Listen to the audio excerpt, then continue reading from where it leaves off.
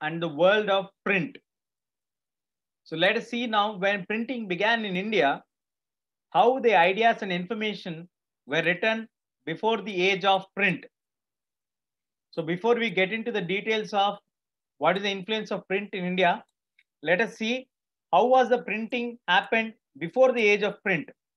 India had a very rich and old tradition of handwritten manuscripts that were written in the languages of Sanskrit, Arabic, Persian, as well as in various vernacular languages.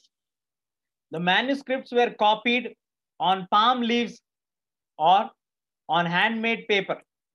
So the manuscripts are copied on palm leaves or handmade papers. Pages were sometimes beautifully illustrated, as you can see in your textbook. They would be either pressed between the wooden covers or sewn together to ensure preservation. Manuscripts continued to be produced till well after the introduction of the print down to the late 19th century. So before the print developed in India, manuscripts were there in our country. India had a very rich and old tradition of handwritten manuscripts. They were written in the languages of Sanskrit, Arabian, and Persian, and other various vernacular languages, various other local languages. They were either pressed between wooden covers or sewn together to save them, to preserve them. They were existing till late 19th century. Manuscripts, however, were very highly expensive and fragile. They had to be handled very, very carefully because they could not be read easily as well. We need to understand here that the script was written in a different style, which is not understandable to many people. So manuscripts were not widely used in everyday life. Handwritten manuscripts continued to produce in India because they came after the print. Even though pre-colonial Bengal had developed an extensive network of village primary schools, students very often did not read texts. They only learned to write.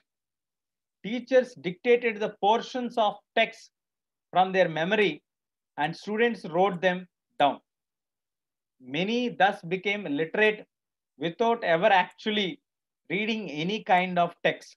So in India, in Bengal especially, we had a culture that there are a lot of primary schools. Students often did not read any textbook, but teachers used to remember from their memory and they used to dictate for the students, and students used to write down that. Like that, they became literates without having any textbook. Now coming to print comes to India. The printing press first came to Goa with the Portuguese missionaries in the mid 16th century, where the Jesuit priest, means Catholic priest, learnt Konkani and printed several tracts of Konkani. In 1674, about 50 books have been printed in Konkani and in Kannada language. Catholic priests printed the first Tamil book in 1579 at Cochin, and in 1713, the first Malayalam book was printed. In 1710, the Dutch Protestant missionaries have printed 32 Tamil texts, many of them translation of the